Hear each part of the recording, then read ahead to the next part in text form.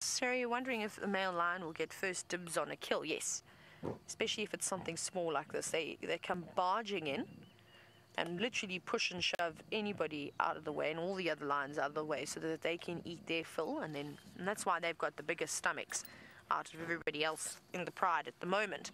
But I have seen it once where the lioness has caught a warthog. Not yet. Oh, listen, she's calling again. We're actually pinned in at the moment, aren't we, Craig? She's sitting right behind us. Craig? Yeah. Sorry, I can't see right behind the vehicle. I don't want to stand up. Yeah, so we will have to wait here until we can find another spot to get out. Anyways, so the one day I was sitting with the pride lions down in the Eastern Cape, and they went on a walkabout. It was actually quite early in the afternoon. It was quite warm too. Anyways, they're walking around. The next minute they started running. And the male lion was dawdling behind, and he was marking his territory, not really paying attention. And they snatched up a warthog. Now, there were 4 lionesses at the time, and then there were 4 juveniles. So you can imagine a warthog, even though it was a big warthog, isn't much of a meal for that many lions. So they caught it, they started feasting. Literally, there was a lion on every end of that warthog. And the next minute, the male realized and heard what was going on. So he came racing in.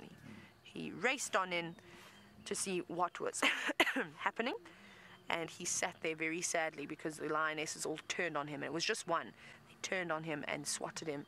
So he sat there and he sulked without getting anything to eat. So he didn't even have one bite of that warthog. And that was the first time and the only time I've ever seen something like that happen. Otherwise, if there are 2 of them, they will gang up on the girls, and like I said, they would literally force their way in.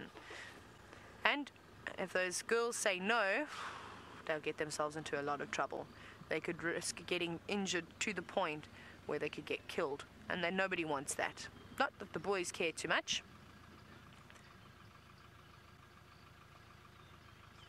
Hello guys. Shame, they're hungry, very, very hungry. They're not the fattest that I've seen them. So hopefully they'll be able to lose the Birminghams and go off and find themselves a buffalo or a zebra or a big kudu bull, so that they can at least have a little bit more to eat rather than just a couple of mouthfuls. Cedar Point, now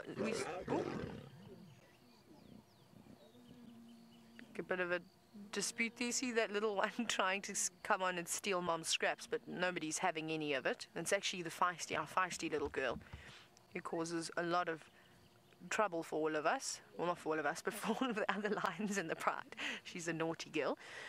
Sorry, Cedar Point, you're wondering if they'll eat the horns. It's literally one of the few things that they won't feed on is the horns. Unless, say, it's something like a young male impala and the horns are still teeny tiny. Normally they'll actually just eat the entire baby impala because the bones are very soft, so they can crush through the bones. Even the skull they'll be able to crush through, but it's not common. The only thing that eats the horns is the horn moth, the keratin moth. So after a couple of months, you'll see them lay their eggs, and then you'll see them pupating and feasting on the keratin. Other than that, the rest is left up to the hyenas. The hyenas will eat the hooves. The lions won't eat the hooves of the animal, again, unless it is a young animal, and they're still very, very soft. Whoa. Look how naughty they are.